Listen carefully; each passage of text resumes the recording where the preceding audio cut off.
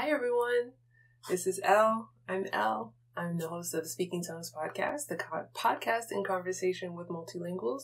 And I decided to make a series of videos just about food because I love food. I live in New York City and we have some of the most international food selections in the country. I think so. Maybe Houston or Miami or LA can also take that crown. We can share it. We can all share it. Okay. So this is going to be a series, and I hope that you will like this series. Please let me know if you do. Give this video a thumbs up or leave me a comment telling me that you want to see more. So the first place that we're visiting in the form of snack food is one of my favorite places, one of my favorite countries, South Africa. So why South Africa? Why not South Africa? I love South Africa. I visited for the first time in 2013. I was a guest at a friend's wedding in Cape Town, and I absolutely love South Africa. I've only gotten to see Cape Town, but everything I've seen of the country is just stunningly beautiful, incredibly gorgeous, and when I found out that there was this store in New York that had some South African goodies, I had to check it out right away. And of course, I like to support a small business in New York City, always make an effort to support. So I got 5 things from them just recently, and I want to try them.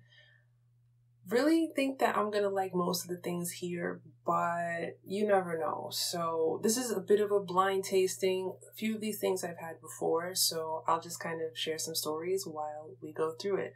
First thing I do have is some biltong, and it's in this paper bag. Now, if you don't know what biltong is, it's essentially like jerky. The biltong that you'll find in South Africa is made of like game. This store, they do their own biltong, and it's all grass-fed beef, which as far as I know, I think the reason is because there's maybe some kind of, you can't bring this into the country type of thing. So they make their own biltong, and I think there's 4 or 5 different kinds of it. I get the one that I really love. It's the lean wet one, and I've also tried the counterpart to this one, which I don't remember the breakdown of it, but I like the lean wet one because I went in there and I said, I want to try some biltong, and this is the one I like the most because, well, let's just try it and we'll find out. So this is one piece of biltong. It's jerky, and I asked him to slice it for me.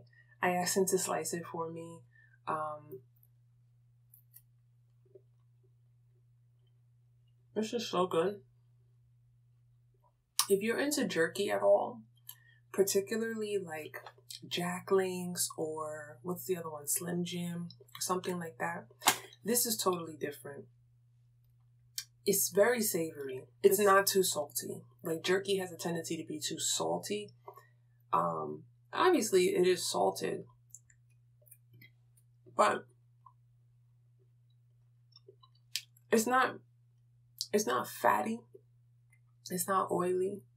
That's what I like about it, is that you can really taste the meat. You're not tasting like you're chewing on a piece of fat. And it's not gristly. Like, I love Jack Links, especially on a road trip. A couple bags of Jack Links are amazing. It's not too peppery. It's not too salty. In fact, the ingredients, beef, spices, apple cider vinegar, Worcester sauce. I think it's that Worcester sauce that's giving it this like almost umami type of flavor. And it's really subtle. And I only got a handful of this, a couple bucks worth, and I think it goes for they have it there for about $50 a pound, so, you could easily eat a pound of this. It's really delicious, and I'll probably finish that later. The second thing that I want to try, I've actually not had this before. Even when I went to South Africa, I feel like I always hear South Africans speaking about it. I didn't get a chance to try it when I was there, but jelly tots.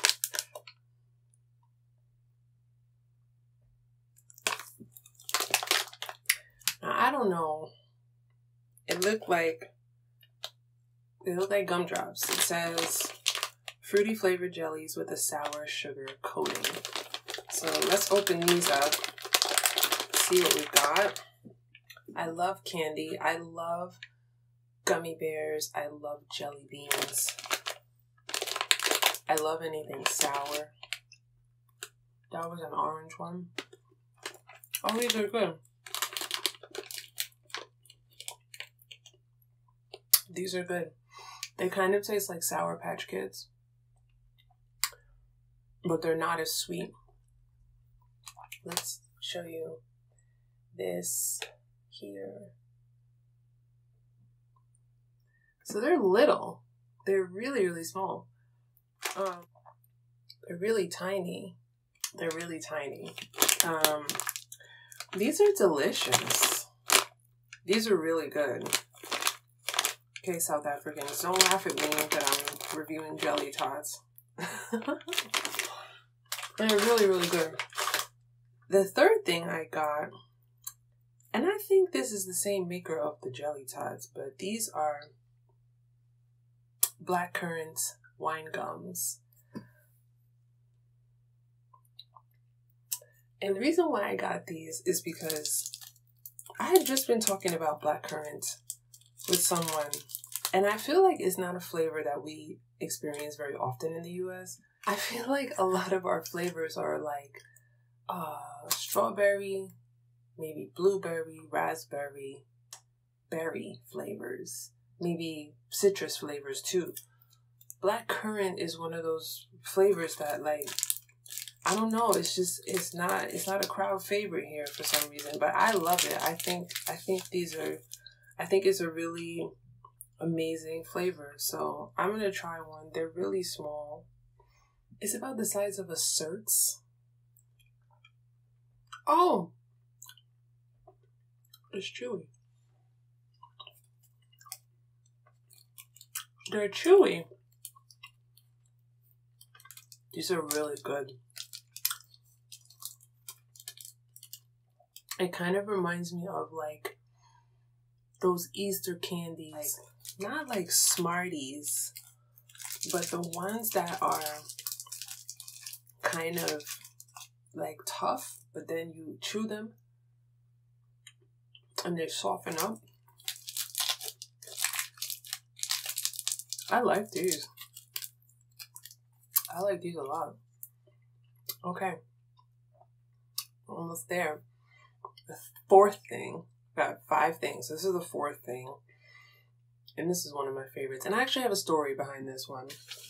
So, the famous Cadbury Milk Top Deck bar. And I got the bubbly version because that was all they had in stock. They didn't have the regular one. So I've never actually tried this version, but let me just tell you this quick story. When I went to South Africa the first time in 2013, I had a friend of a friend say, I'd love it if you bring me back a Top Deck. And I was like, the heck is that? And I had no idea what it was. And instead of asking somebody when I got there, I think I felt kind of embarrassed to ask, but instead of asking somebody when I got there what it was so I could bring it back for this person, I just went from store to store and I was looking around and I didn't see anything. And so I did what I had to do in Cape Town, and then I was coming back through London, through Heathrow. And if any of you are familiar with the Heathrow International Terminal, there's so many stores, right? So, you know, I went into one of those convenience stores and I was like, oh, shoot, I forgot to get this Top Deck. And I went in there and obviously they didn't have it because this is pretty much exclusive to South Africa. They obviously didn't have it, and I bought instead double decker, which, if you know, is not this. So I want to break this off, but here's what the bar looks like. This is like triggering my trypophobia a little bit, but the back is chocolate and the top deck is white chocolate. So let me break a piece. Okay. Oh boy. And the inside, yeah, this is definitely like a trypophobia nightmare. If you can see, it's bubbly inside. Oh my God, I'm sorry. I can't look at it. I can't look at it. I can eat it, but I can't look at it. And if you don't know what trypophobia is, please look it up because you might have it too. But this is super creamy. It's very airy. Very light. If you have the typical one, the Cadbury bar, it has like the squares that you can break. But this one is totally different, but it tastes the same. Now, what I love about Top Deck is that I don't like white chocolate. And if you don't like white chocolate, it doesn't matter. This is probably the least, like, it's not very sweet. It's not a very sweet white chocolate. And if you don't like white chocolate for the same reasons I don't, then you understand what I mean. But this is good, y'all.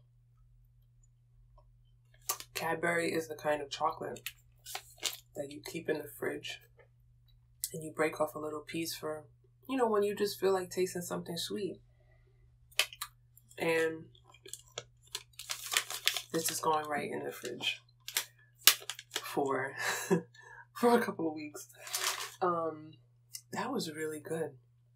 It's so much airier and lighter than the traditional Top Deck. So if you can find that one, you know, don't be afraid to buy it if it doesn't look like what you're familiar with. The last thing that I have here is, it's a beverage. It's a beverage. The last thing that I have is a beverage. I've never heard about this outside of South Africa.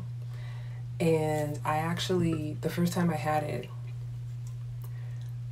was in South Africa. I love the name of it. And sometimes you see it, depending on where you go, like, you can see it in other places. It's not common at all, but it's really, really lovely. If you know, you know. Appetizer.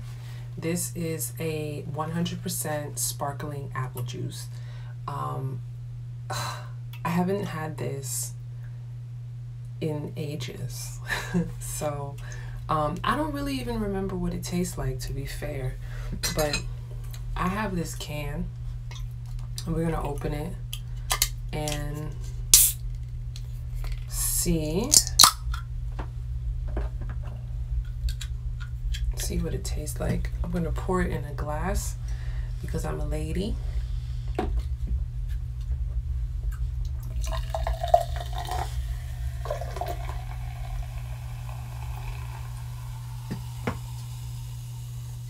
Okay, cheers.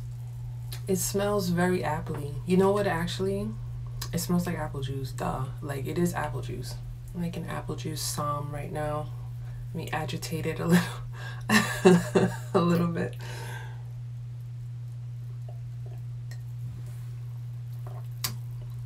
Okay, yeah, this is really sweet. So, if you're familiar with American Thanksgiving, particularly Black American Thanksgiving, you might be familiar with Martinelli's sparkling cider. This is not a sparkling cider. This is apple juice, carbonated apple juice. It tastes apple juicy. It's sweet, you know, where sparkling cider is a little bit more, it's not as sweet. Like, this is very sweet. And they actually have other flavors of it too. Like, there's a grape tizer and there's a red one, but I don't remember what the fruit is. And this is part of the Coca-Cola family. Who knew? I didn't. But I love this. I love the design of this can. I love, you know, the font is so cute, and the little crown over the A and appetizer is adorable. I'm kind of looking for ingredients, but I don't see any. 0 fat, that's always good. 32 grams of sugar. But you know what? This is just a treat that you have. You're not in South Africa all the time. So this is really good. This is a nice little something to have with dinner. So that's my video on South African snacks. Please, if you like this video, please feel free to give it a thumbs up. And please subscribe to my channel. I have weekly videos out on my podcast that are audio videos, so you can always play it in the background while you are tending to other things. And this is also a really great platform to listen to the podcast on.